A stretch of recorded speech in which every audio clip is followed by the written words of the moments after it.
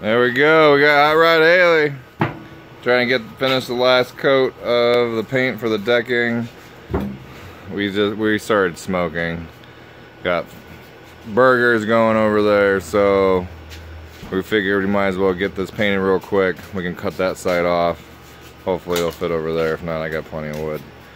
And let this dry. Shut the shop. Let the pellet stove do its job.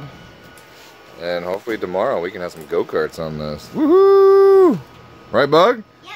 Yeah, rain stay away tomorrow so we can go practicing, as it's looking up in the air if we're going to be able to practice next week. So we shall see. Stay tuned. Hopefully next time you see go-karts.